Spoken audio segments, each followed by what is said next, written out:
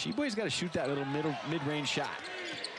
McCabe with the shot clock running down and able to hit the runner. First basket of the game. Haley, free throw shooting has been an issue for the Mountaineers. Halliburton, and that one rattles in off the glass. Getting a friendly roll on the road. 7 of his first 8 full seasons as a collegiate head coach.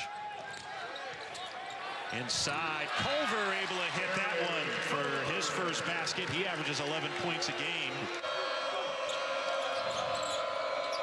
And he throws it away. Threw it right to Haley. First turnover for the Cyclones. Open 3, left wing. Matthews, he'll try for his second 3 of the night, unable to hit that as West Virginia misses their first shot, but get the offensive rebound, and Sheboy puts it away. Oscar Sheboy continues to improve on the offensive end of the floor, and offensive rebounding is his. Right, almost had that taken away from him. Harler spinning inside, but then gets blocked. Really aggressive inside as Nixon back the other way draws the foul, and the Mountaineers come away with it. Kind of did a good job of posting up. Halliburton found him, but he didn't take his time. Sheboy all alone and able to convert on that layup. Hugs did not like that shot from Brandon Napper. A little too quick and a little too deep for a 28% shooter.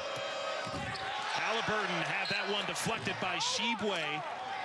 Trey Jackson still learning how to when to take shots, when not to, and that time probably a little bit too quick. Sheboy, or beg your pardon, Culver with the left hand. 20-point lead, the largest of the night for the Mountaineers. Halliburton and the flush. Good feed from Halliburton to George Condit, who converts on his first field goal. They're able to change out so many different guys. Just wear you down. They wear you down, but also just the length is a big problem again. You try to go through him because he'll just flop down.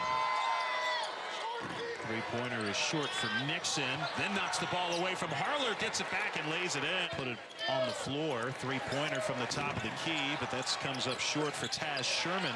Another offensive rebound for Sheboy, and he knows, or Oscar Sheboy, he knows what to do with that. Trying to get the ball inside. Sheboy, 4 on the shot clock. Offensive rebound, and putback is good, and a free throw coming up for Chase Harler. The State in danger of losing their 10th consecutive road game. A nice backdoor cut by Condit, who's able to finish strong. From the get-go, made their first 6 shots of this ball game.